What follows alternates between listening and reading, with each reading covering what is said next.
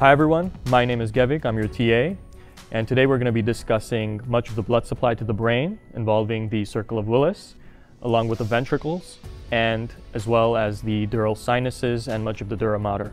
So to begin with, much of the blood supply to the brain actually begins from the common carotid artery as well as the subclavian artery, with the common carotid artery actually leading up and becoming the internal carotid artery as well as the external carotid artery, and the subclavian artery giving rise to the vertebral arteries. Focusing on these two major systems, we have the common carotid artery, which I mentioned initially. As I mentioned, it gives rise to the external carotid artery, which then goes on to feed much of the facial region.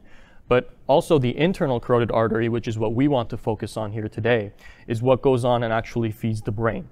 And what you'll see is eventually it'll give rise to the three cerebral arteries, the anterior, middle, and the posterior cerebral arteries. But with the vertebral arteries, if you remember, that was that second branch, that actually gives rise to much of the cerebellar arteries. So much of the blood supply that feeds the cerebellum as well as the brainstem. So the internal carotid artery actually feeds into what is known as the circle of Willis. Now the circle of Willis has two main exit points. One, the anterior cerebral artery, and two being the posterior cerebral artery. Now what I want you to remember is, again, this internal carotid artery is what goes on and feeds these cerebral arteries. That's separate from the cerebellar arteries, which we'll encounter later. So for the circle of Willis, there are 5 main points you'll need to remember. One being the fact that the internal carotid artery is what feeds into the circle of Willis. Next to the exits, the anterior cerebral artery and the posterior cerebral artery, which I already mentioned. And finally, the two communicating arteries. So we have what is known as the anterior communicating artery, which actually connects the two anterior cerebral arteries. And we also have what is the posterior communicating arteries. There are also portions of the cerebral vasculature which aren't part of the circle of Willis but are important for you to remember. One being the middle cerebral artery, and another is the anterior choroidal artery. Now they may seem like they are as part of the circle of Willis, but they are actually by definition not considered to be part of the 5 pieces that make up the circle of Willis. Next are more of the cerebellar arteries, those that are feeding the cerebellum as well as much of the brainstem. So we have the superior cerebellar artery, the anterior inferior cerebellar artery, the posterior inferior cerebellar artery, as well as the basilar artery and the pontine arteries. So focusing on the cerebral arteries, these are the arteries that feed into the cerebrum. We have first the anterior cerebral artery. That's the artery that feeds into the midline of the brain and covers much of what is the medial aspect of the frontal lobes as well as the most anterior portion of your parietal lobes.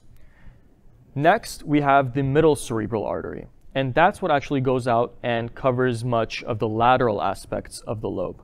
So that covers much of your frontal lobe, your parietal lobe, as well as your temporal lobe. The key distinction here is to remember that the anterior cerebral artery covers midline, and the middle cerebral artery covers much of the lateral aspect of the cerebrum. Next, we have our anterior choroidal artery, and as you can see from the slide, that supplies much of what is your anterior medial temporal lobe, covering aspects of the optic tract, some portions of the basal ganglia. Finally, we have our posterior cerebral artery. That's what actually covers much of the posterior aspect of the brain, as well as the inferior, so covering most of the occipital lobe and many of those inferior regions of the brain. So moving away from the cerebrum, we have much of what covers the cerebellum as well as the brainstem. Now to begin with the cerebellum, we have first the superior cerebellar artery. Now as the name suggests, it covers much of the superior aspect of the cerebellum. Next we have our two inferior cerebellar arteries. First being the anterior inferior cerebellar artery, which covers and supplies most of what is the anterior inferior portion of the cerebellum, as well as the posterior inferior cerebellar artery, which covers the inferior posterior section of the cerebellum. Next, what we have is the basilar artery, which has branches that come off and are known as the pontine arteries because they feed much of the pons. And finally, we have the anterior spinal artery, which feeds much of the caudal aspects of the brainstem. So just to review the cerebral vasculature, we have what is known as the circle of Willis and its main 5 components being the internal carotid artery, the anterior cerebral artery, the anterior communicating artery, the posterior communicating artery, and finally the posterior cerebral artery. And we have what is considered to be outside of the circle of Willis, which includes much of the basilar artery, the vertebral arteries, the cerebellar arteries, as well as the middle cerebral artery. So looking a little more closely at the vasculature that feeds the brain, we can see there are distinct differences from that which feeds the brain versus the blood vessels which feed the periphery. Now, the blood vessels in the brain are surrounded by what's known as the blood-brain barrier. The blood-brain barrier is composed of endothelial cells that form the capillary walls. Now these, with the astrocytic end feet, form tight junctions, and these tight junctions serve to allow only the passage of water, some gases, and lipid-soluble molecules by way of passive diffusion.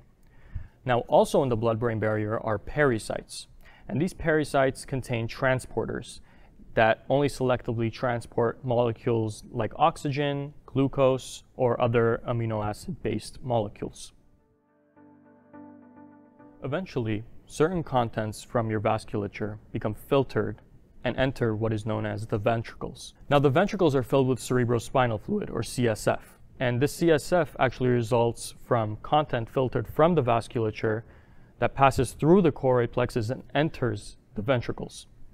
Now, 3 reasons to keep in mind why we actually have ventricles is 1, it's a form of protection. So in case there is any form of blunt trauma, there is at least a cushion for the brain. Next, buoyancy. Now it's immersed in cerebrospinal fluid, like I mentioned, so that reduces the net weight of the brain. And finally, chemical stability. This CSF actually distributes much of its content, which includes ions and other chemicals, into the extracellular space for cells to function. So regarding the passage of CSF through the ventricles, we have first the lateral ventricle, which passes CSF to the third ventricle through what is known as the foramen of Monro. From the third ventricle, it goes to the fourth ventricle, passing through what is known as the cerebral aqueduct. And finally, it exits out into cisterns from the foramen of Luschka, as well as the foramen of Meninges. Now, looking at the different parts of the ventricles themselves, we have, focusing on the lateral ventricles, we have the anterior horns, we have the posterior horns, and we also have the inferior horns. Now, how to remember that? The anterior horns are part of the anterior brain, posterior part of the posterior brain, and the inferior we find on the inferior portion of the brain. Then we have the third ventricle, which is in the middle, and we can see that connection from both sides, from the foramen of Monro, connecting the lateral ventricle to the third ventricle. Finally, from the third ventricle, it flows down the cerebral aqueduct and into the fourth ventricle, which feeds out from the foramen of Luschka as well as the foramen of Meninges. Foramen of Luschka are lateral, foramen of Meninges is medial. So now what we're going to talk about are the dural reflections. And we mentioned the meninges, and there are 3, mainly the dura mater, the arachnoid, and the pia, but what we're going to focus on here right now is the dura. So we're going to use this model here to sort of go over things. First, what we want to talk about is the falx cerebri. So the cerebri is referring to the cerebrum, and it's really this wall, right, that we call the falx cerebri that separates the 2 hemispheres of the cerebrum. So after that, what we want to pay attention to is the tentorium cerebelli. So tentorium, in the word itself, you can hear the word tent, right? That's literally what it's doing. It's tenting the cerebellum, hence the tentorium cerebelli. And that's located right at the base, at the end of the falx cerebri. After that, we want to talk about the diaphragm celli. It's kind of hard to see here, but the diaphragm celli is just this dura tissue that surrounds the infundibular stalk, which is exactly where the pituitary gland hangs out of. After that, we have the tentorial notch. So we mentioned the tentorium cerebelli. Underneath that, if we remove this, you'll find the tentorial notch. Finally, we have what is known as the falx cerebelli. So we talked about the falx cerebri, which separates the 2 hemispheres of the cerebrum. Now we have the falx cerebelli, which is actually in here, and it serves the same purpose, separates two hemispheres, but of the cerebellum instead of the cerebrum. So within these dura, what you'll find is actually the dural sinuses. So going back to the ventricles, we mentioned how CSF flows from the lateral ventricle all the way down to the fourth and eventually exits through the foramen of Luschka and the foramen of Meninges. Now, where does the CSF really go? It actually enters the subarachnoid space. So the subarachnoid space is that area that's filled with blood vessels right between the pia and the arachnoid mater. Now, why that matters here is eventually that CSF is going to flow within the subarachnoid space and exit, and you'll go over this more in lecture, through these regions called the arachnoid villi. And clusters of these villi together are called granulations, so arachnoid granulations. Now the CSF actually seeps through those regions and enters what's known as the superior sagittal sinus. And the superior sagittal sinus, if you look, is actually in the superior aspect of the falx cerebri. After that, we have the inferior sagittal sinus as well, which is on the inferior section of the falx cerebri. And also, we have what's known as the occipital sinus, and that occipital sinus actually, in its name, it comes from the occipital lobe, so it's more inward, more inferior in the brain. And we also have the straight sinus. So the straight sinus is what connects the inferior sagittal sinus to what's known as the confluence of sinuses. So the confluence of sinuses is this region at the back of the brain where the superior sagittal sinus, the straight sinus, and the occipital sinus actually meet, and they form what's called a confluence, right? You can imagine, you can remember the word conference for just where they congregate. So what happens from there is this confluence actually separates into the two transverse sinuses, and transverse, you can remember transverse cut into the brain, it's on a transverse plane, and those eventually go down the sigmoidal sinuses, right, that are more S-shaped, hence sigmoidal, and they enter the jugular vein and are returned back to the periphery. So that's what you want to remember. Straight sinus feeds into confluence, inferior sagittal sinus feeds into the straight sinus first and then the confluence, the occipital sinus feeds into the confluence, and then that drains eventually to the jugular veins. So what we're going to do now is transition back to the brain vasculature, and I'm going to show you how to make this handy-dandy circle of Willis model that's going to be very helpful for you when you're studying and coming to understand the vasculature of the brain itself. So you can follow along at home if you have pipe cleaners, hopefully. So what it's going to take to make this model, this is what it's going to look like in the end, is of course pipe cleaners, right?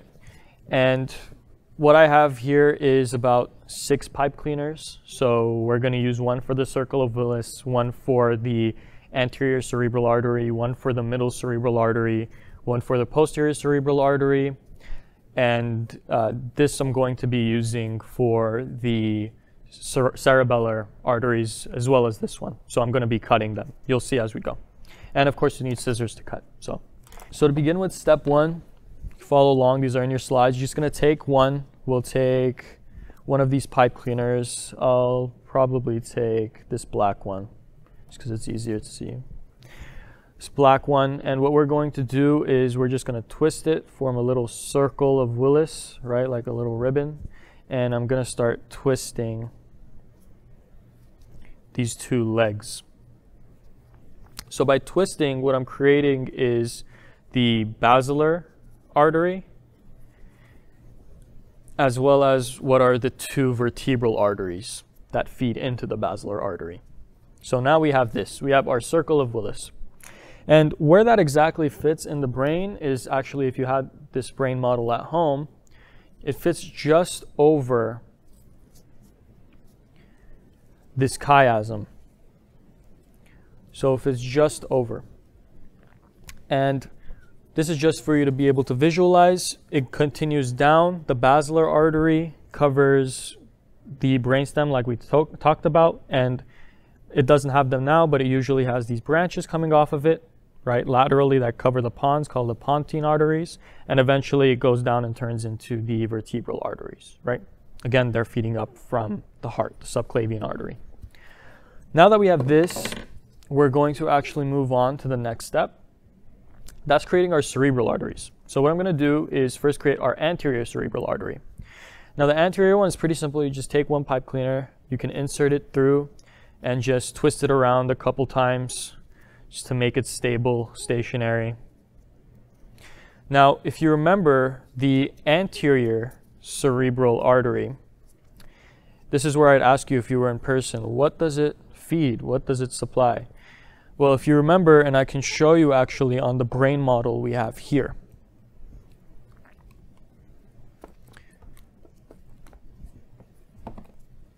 What it's going to do is it's going to go up and eventually feed these medial aspects of the brain, right? So most of the frontal lobe, the medial aspect of it at least, and the anterior portion of the parietal lobe. So that's for the first one. That's your anterior cerebral artery. Okay, so this is where we're at. Next, what you're going to do is create the middle cerebral artery. So what you're going to do is you're going to take one of these pipe cleaners and cut them in half. The middle cerebral artery, it supplies most of the lateral aspects of the brain. Now, I'm telling you this, but what I'm doing is I'm taking each one that I cut and just wrapping it around the lateral aspect of the circle. So the anterior went on the top. This middle cerebral artery goes on the lateral aspect. So I'm going to do that to both sides with both halves of the pipe cleaner that I cut. Okay. Once that's done, again, I'll just show you here. Excuse me. I just take this is the middle cerebral artery, right? I show you, right? It's feeding the lateral aspects of the brain, much of the, and of course, they're going to have branches that expand and cover most of the frontal lobe, the temporal lobe, the parietal lobe. Okay? Now, the final cerebral artery is going to be our posterior cerebral artery. So how I'm going to do that is I'm just going to take one pipe cleaner, and like I created the anterior cerebral artery, I'm just going to feed it at the bottom of the circle of Willis. So fit it through and just wrap it around a couple times so that it's stable, stationary. Okay.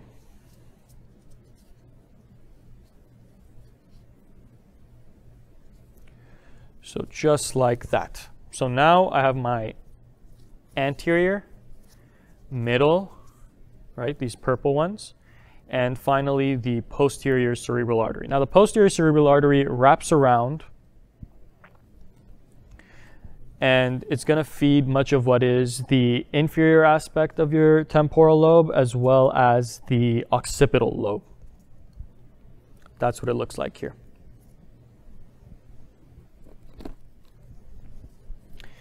Now, I have my cerebral arteries done. Now what we're going to do is go downward, and we're going to approach the cerebellar arteries. So first cerebrum, now cerebellum. What I'm going to do is first I'm going to make my superior cerebellar artery. And what part of the brain does that actually feed? That is the superior aspect of your cerebellum. So what I'm going to do is I'm going to take one pipe cleaner and I'm just going to cut it in half.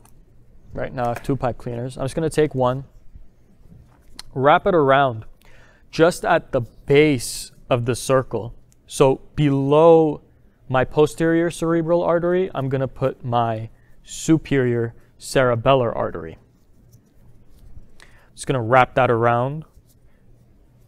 So another way of saying where I put it, it's at the very superior aspect of the basilar artery. So that's there. Right? See, it looks like arms on a little stick figure, right? So that's going to feed the superior cerebellum.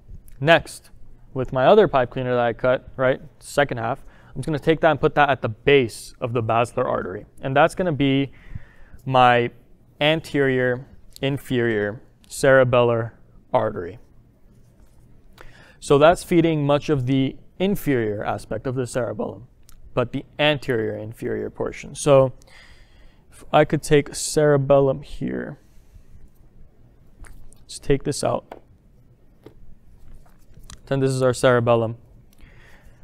Our superior aspect would be fed by the superior cerebellar artery, which is what's at top. But the inferior anterior cerebellar artery would feed this inferior but anterior, so closer to the front of the brain, part of the cerebellum. So finally, once you have that in place, what we're going to do is we're just going to take our last pipe cleaner, and you can cut this in half as well, and we're going to create our two posterior inferior cerebellar arteries. And they're special, they're pretty unique, and this is something that you need to remember about them. The fact that they actually don't come off of the basilar artery, they don't come off of the circle of Willis, of course, right? They come off of the vertebral arteries. So if you remember, the vertebral arteries are what feed into the basilar artery. Off of the vertebral arteries come these posterior inferior cerebellar arteries. Right? And on an exam, we want you to definitely write out these names that I'm telling you, that I've been telling you. So we don't want to see SCA, PICA, AICA. We want you to be able to spell them all out for us. So remember, the posterior inferior cerebellar artery comes off the vertebral arteries. And this feeds most of the, you guessed it, the posterior inferior cerebellum. So pretty easy to remember. The names are pretty self-explanatory. It's just a matter of you remembering exactly where they come off of, what's considered part of the circle of Willis and what's not. And with that, you have your little pipe cleaner circle of Willis model that you can use whenever you want. And you're good to go. So with that, that's the conclusion of this lab. Thank you very much. And hopefully you and your new stick figure have a great day.